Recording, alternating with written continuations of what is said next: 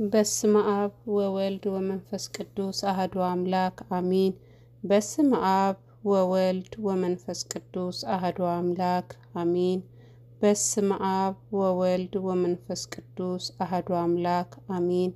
አንድ አምላክ በሚሆን በአብ በወልድ በመንፈስ ቅዱስ ስም አምነን በእመቤታችን በቅድስት ድንግል ማርያም አማላጅነት በጻድቃን በሰማዕታት ተራዳይነት አምነን የሰማዕቱን መጥምቀ መለኮት ቅዱስ ዮሐንስ የህይወት ታሪክ እንዲያቀርብላችኋለሁ። ለኔም ማነብበትን አንደበት ለናንተም የምታዳምጡበትን ጆሮ ቅዱስ እግዚአብሔር ያድለን። አሜን።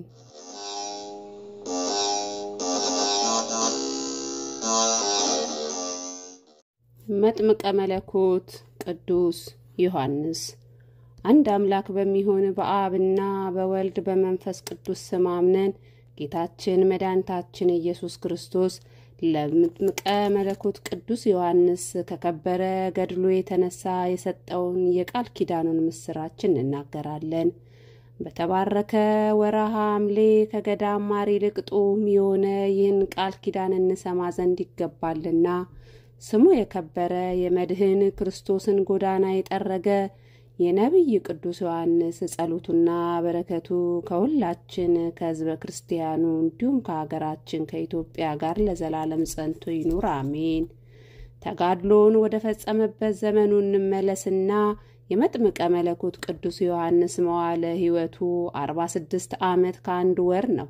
ይኸውም ከጌታችን ኢየሱስ ክርስቶስ ልደት አስቀድሞ 6 ወር ርጉም ንጉስ ሄሮድስ ሳይሻው አስቀድሞ 2 ዓመት ከርሱ ጋር ተሳዳ በገዳመ ዚፋታ 5 ዓመት ከኖረች ከእናቱ ጋርም ለእስራኤል ከመገለጡ አስቀድሞ በበረሃ 23 ዓመት በሄሮድስ ትእዛዝ በወራ መስከረም 2 ቀን ቅድስት አንገቱን ከመቆረጡ አስቀድሞም በወይኒ 8 ወራትን አንገቱን ከተቆረጠ በኋላም ቅድስት ራሱ እየመሰከረችና እርጉም ሄሮድስን ያወገዘች 15 ዓመት ኖሯልና የአባቱ የነብይ ዘካርያስ ሰማዕትነትን በቤተ መቅደስ ውስጥ በወራ መስከረም 7 ቀን ተፈጸመ።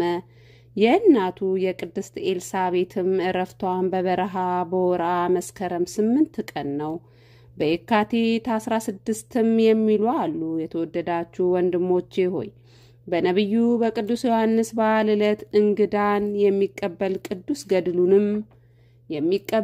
ቅዱስ ገድሉንም የሚጽፍ የሚያጽፍ የሚሰማ የሚያሰማ ሰማዕትነትን በፈጸመባት ዕለትም ድሆችን የተቸገሩትን ደካሞችን እናቶችን የሙት ልጆችንና በወይኒ የታሰሩትን ለሚጎበኙ ሁሉ ምጽዋትንም ለሚያደርጉ ሁሉ እንደተቻላቸው መጠን መጥምቀ መለኮት ቅዱስ ዮሐንስ ለእነርሱ የዘላለም ሕይወትን ያገኙ ዘንድ ወደ እግዚአብሔር ይለምናል። ነብይና ሐዋርያ የሆነ መጥምቀ መለኮት ቅዱስ ዮሐንስ ለመናው አማላጅነቱና ጸሎቱ እንደማይደርቅ የውሃ ምንጭ ወይም ቀንና ሌሊት እንደማይቆም እስትንፋስ ነው። ከሴቶች ከተወለዱ ሁሉ የሚበልጠው የለም።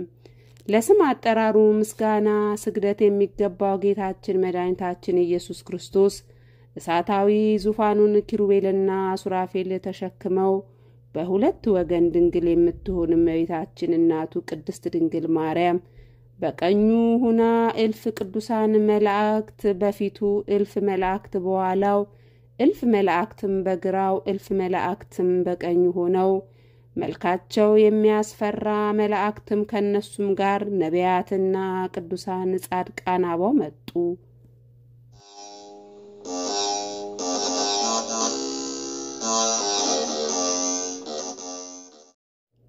ነብይ ዳዊትም ጻድቅ ሰው እንደ ዘንባባ ያፈራል እንደ ዝግባም ይበዛል ዳግመኛም ትውልዱ ጻድቃን ይባረካሉ እያለ በበገና ይዘምር ነበር።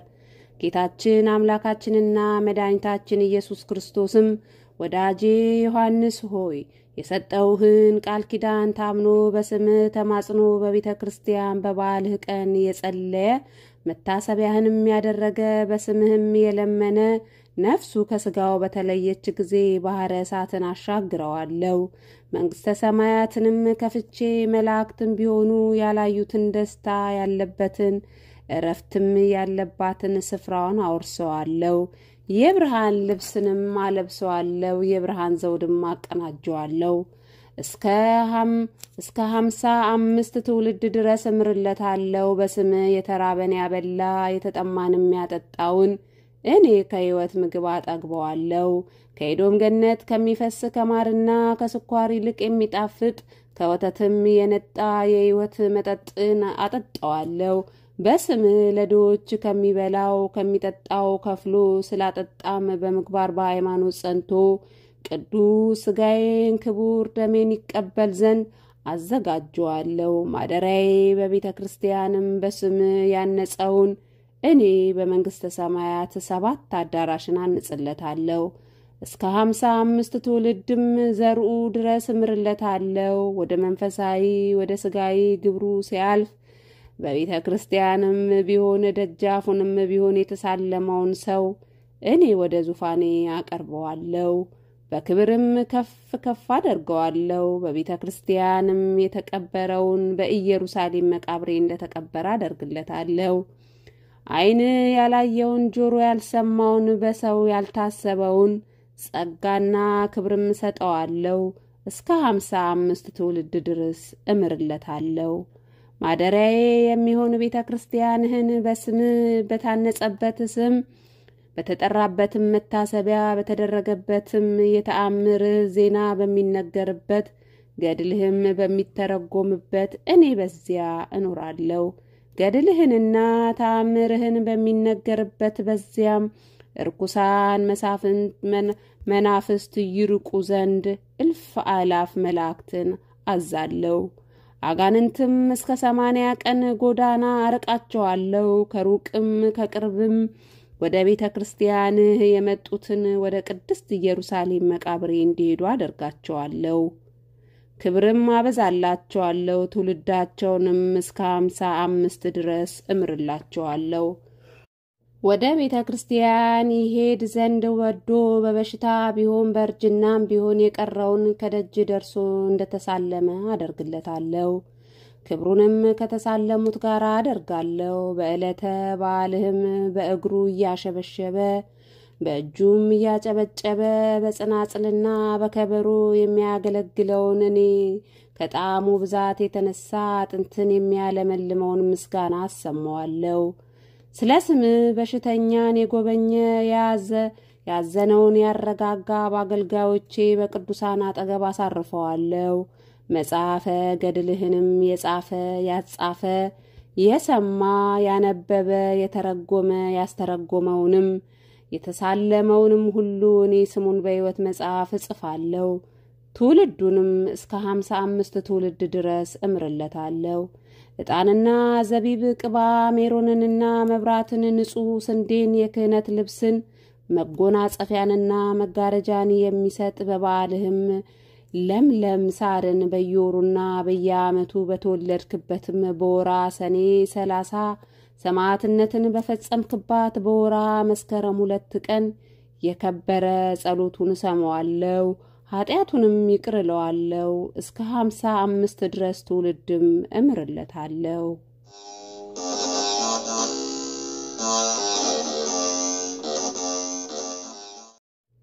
ንዑድ ክቡር የሚሆን ሰማይና ምድርን በፈጠረ በፈጣሪው በእግዚአብሔር ዘንድ ክብሩ የላቀ ገባሬ ተአምር መጥምቀ መለኮት ቅዱስ ዮሐንስ ይህን ሁሉ ቃል ኪዳን ከጌታችን ከኢየሱስ ክርስቶስ ዘንድ በሰማ ጊዜ እጅግ ተደሰተ። ጌታዬ ኢየሱስ ክርስቶስ ሆይ ከቸር አባት ከማያዊ መንፈስ ቅዱስ ጋርም በአንድነት ለአንተ ምስጋና ይገባሃል።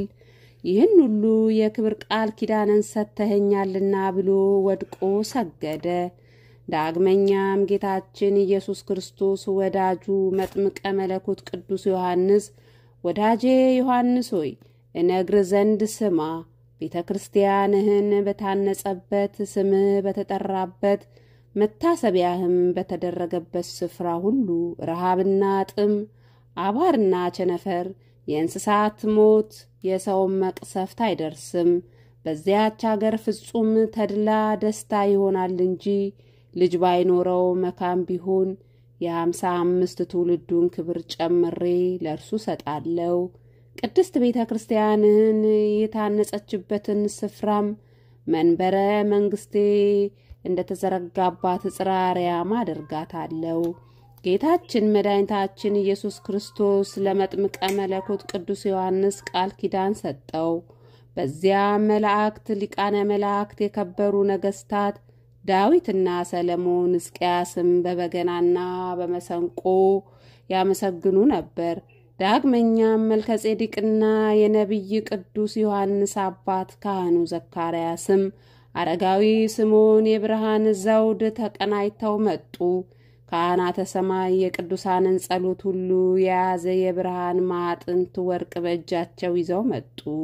ዮሐንስ ራእይ ምዕራፍ 8 ከቁጥር 1-7 ላይ እንደተናገረው መድኃኔዓለም ክርስቶስም ንዑድ ክቡር ከሚሆን ነቢየ ልዑል ቅዱስ ዮሐንስ ጋር በወራ መስከረም 1 ቀን ያደረጋትን ቅድስት ቃል ኪዳኑ ተፈጸመች። በተባረከ በወራ ሐምሌም እንሆ ተነገረች። ጎዳናውን በጠረገ ነቢይና ሐዋርያ በሆነ በመጥምቀ መለኮት ቅዱስ ዮሐንስ አማላጅነት በጌታችን በመድኃኒታችን በኢየሱስ ክርስቶስ ርኅራኄና ቸርነት የሚገኝ ይቅርታው በስመ ሥላሴ ለተጠመቅን ሁሉ ከሲኦል ወጥመድ የሚያድን መከታ ይሁነን ዛሬም ዘወትርም ለዘላለሙ አሜን።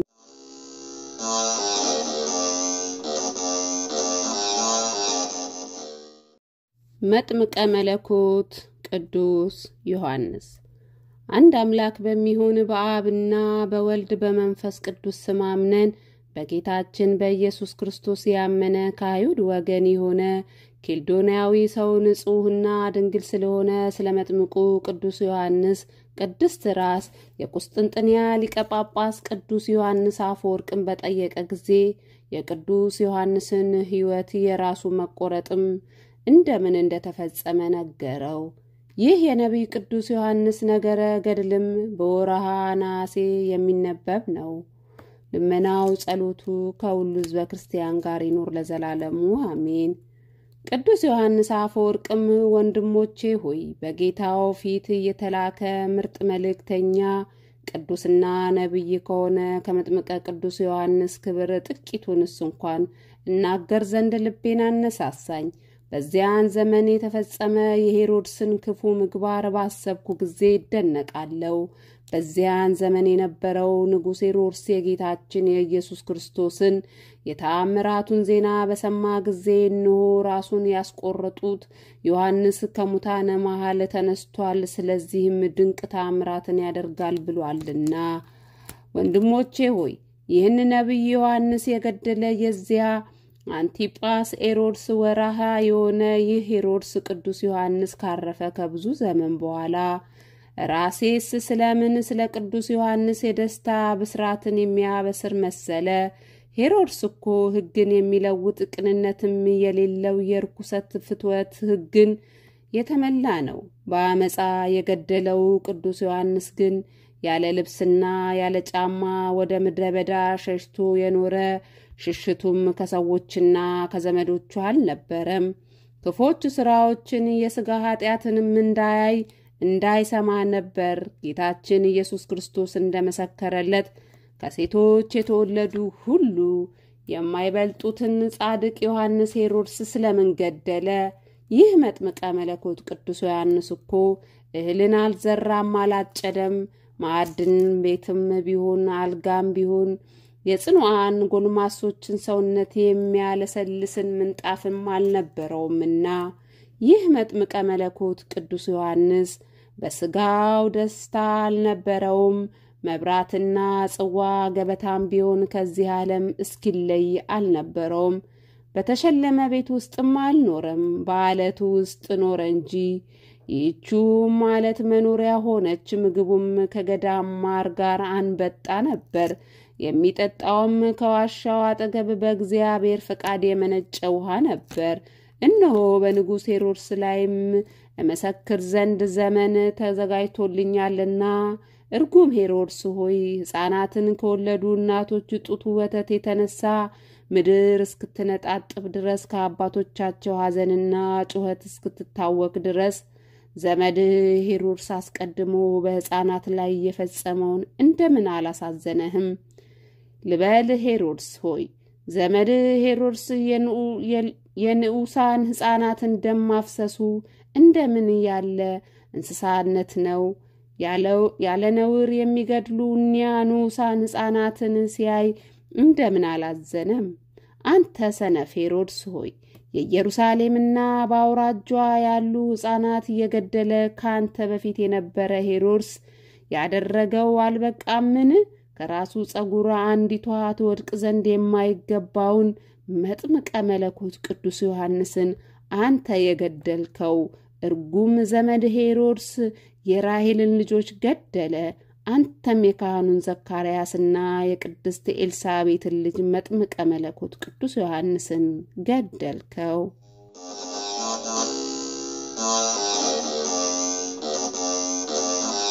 አንተና የተረገመች የወንድም ሚስት የፊልጶስ ሚስት ያ ዘመድ ሄሮድስም በምን ግብር ይቅር ይበላችሁ?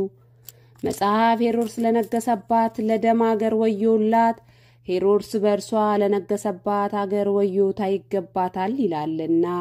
በክፉ አምልኮ የተመሉ ዘመዶች አይሁድም እርጉም ሄሮድስ ሆይ እንዳንተ እጆቻቸው ለግድያ የተዘጋጁ ናቸው። አንተ መጥምቀ መለኮት ቅዱስ ዮሐንስን በወይኒ በአባቱ የበራኪዮ ልጅ ካህን ዘካርያስ በቤተ መቅደስ ውስጥ እንደገደልኸው እነርሱም ነቢይ ኢሳይያስን በመጋዝ ሰነጠቁት። ነቢይ ኤርምያስንም ወደ ጉድጓድ ጨመሩት። ሌሎች ነቢያትንም በድንጋይ ወግረው ገደሏቸው። እርጉም ሄሮድስ ሆይ ስለ ወገኖች አይሁድ ክፋት ምን ያህል እንደሆነ ታውቃለህን?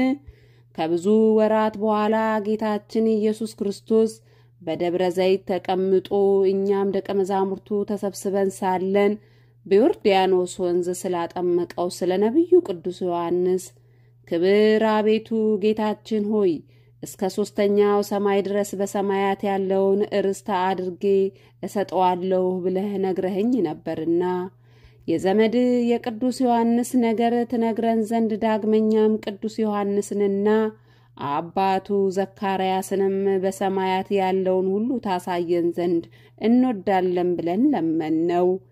ጌታችንም ወዳጆቼ ሆይ አልሸሽጋችሁም አለን። ያን ጊዜም ደመናን አዘዘ።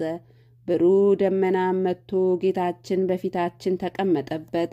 ከእርሱ ጋርም እንቀመጥ ዘንድ ቻልን። ከእርሱም ጋር ይዞን እስከ መጀመሪያይቱ ሰማይ አደረሰን። ከዚያም በኋላ ወደ 7ቱ ሰማያት አወጣን። መልሶም ወደ 3ኛይቱ ሰማይ አገባን።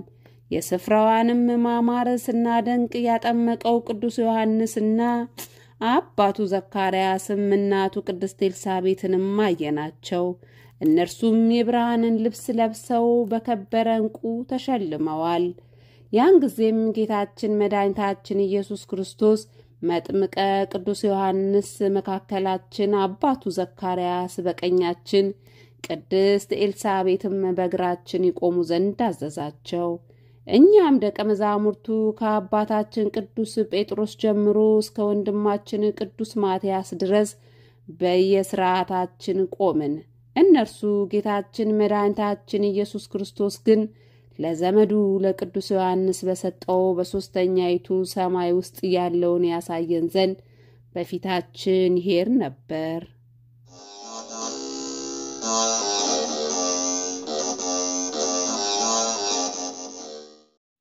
ዳግመኛም ጌታችን ወንድም የተባለ ሐዋርያው ቅዱስ ያዕቆብ እንዲህ አለ። አዎን እስከ 7 ሰማያት አይተናል። እርሱ ጌታችን የሶስቱን ሰማያት መልክ አሳይቶናል። ከሊቀ መላእክት ቅዱስ ሚካኤል ጀምሮ እስከ ቅዱስ ሰዳክያል ድረስ ያሉ 7ቱ ሊቃነ መላእክትንም ጠራቸው። ወንድሞቼ ሆይ እናንተ ስለ መውደዴ በመስቀልም ላይ ስለተቀበልኩት መከራ ምስክሮቼ ናችሁና ለወዳጄ ለዮሐንስ ስለምሰጠው ስላያችሁት 3 ሰማያት ምስክርነትን ሰጣችኋለሁ። ያጠመቀኝ ቅዱስ ዮሐንስ መታሰቢያም ለሚያደርግ ለቤተ ክርስቲያን መባውን የሚሰጥ መጽሐፍ ገድሉንም ጽፎ ለቤተ ክርስቲያን የሚያቀርበውንም እኔ ወደ ሶስቱ ሰማያት አወጣዋለሁ። በዚያም የእሳት ባህር አለ። የምታስፈራ ባህር እሳትም ይሻገር ዘንድ ለወዳጁ ለዮሐንስ የሰጠውትን የወርቅ መሻገሪያ እልክለታለሁ። ዳግመኛም እኛ ደቀ መዛሙርቱ ጌታችን አምላካችንና መድኃኒታችን ኢየሱስ ክርስቶስን የእሳት ባህር ስፋቱና ርዝመቱ ስንት ነው ብለን ጠየቅነው። ጌታችንም ስሙ ልንገራችሁ አለ። የባህር እሳት ጥልቀቷ በክንድ 30 ነው። የወዳጄ ዮሐንስን መታሰቢያውን ለሚያደርጉ፣ ለተራበ ለሚያለብሱ፣ ለድሆች ለሚመጸውቱ እኔ የወርቅ መርከብ ሰጣቸዋለሁ። ስፋቱም ከዳር እስከ ዳር 30 ነው ብሎ ነገረን። ጌታችንም ተነሱ፣ ለወዳጄ ለዮሐንስ የሰጠውትን በሶስተኛው ሰማይ ያለች ገነትን አሳያችኋለሁ። በዛን ጊዜ ተነስተን ጌታችን መድኃኒታችን ኢየሱስ ክርስቶስ ተከትለነው በዚያም ገብተን ከመዓዛዋ ከገነት ዛፍ ፍሬዎችም የተነሳ ሰከርን።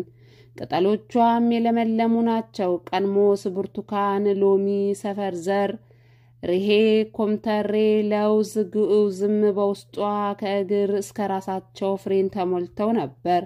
ከሽታቸውም የተነሳ ተመሰጥን።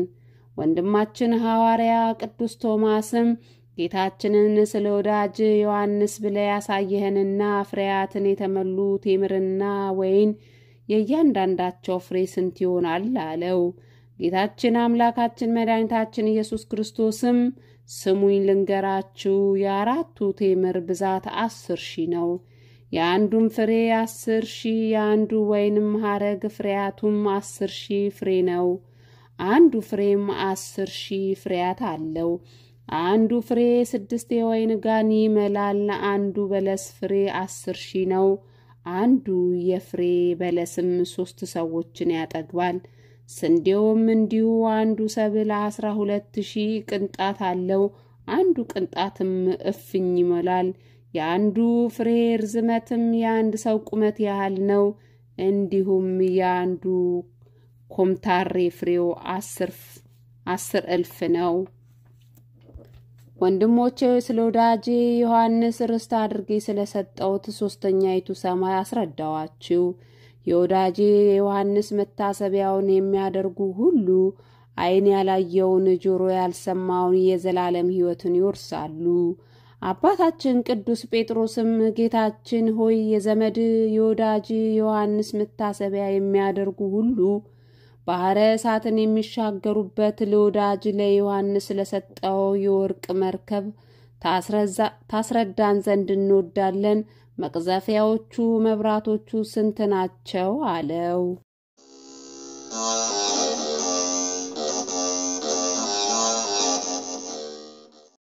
ጌታችን መድኃኒታችን ኢየሱስ ክርስቶስም ወዳጄ ሆይ ለአንተና ለመልእክተኞቼ ወንድሞቼ በገነት ውስጥ ያለውን የጠየቃችሁኝን አልሸሽግም። በውስጧ 600 መቅዘፊያ አላት።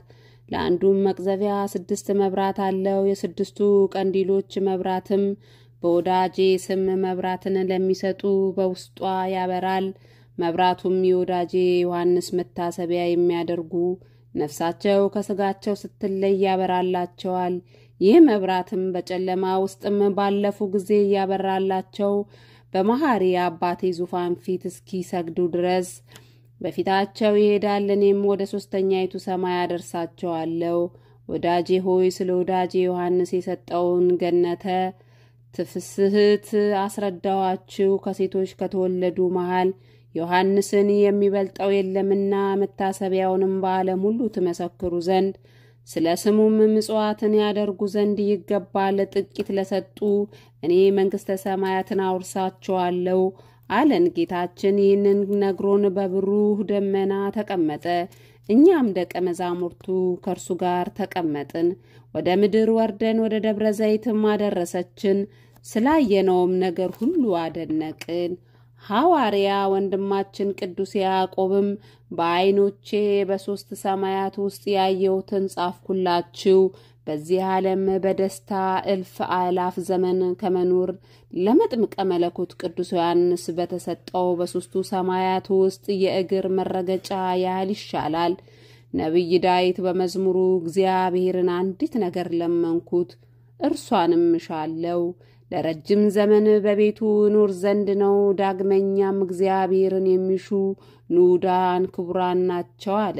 ዳግመኛም ሐሳብህን በእግዚአብሔር ላይ ጣል እርሱም ይመግብሃል ብሏልና።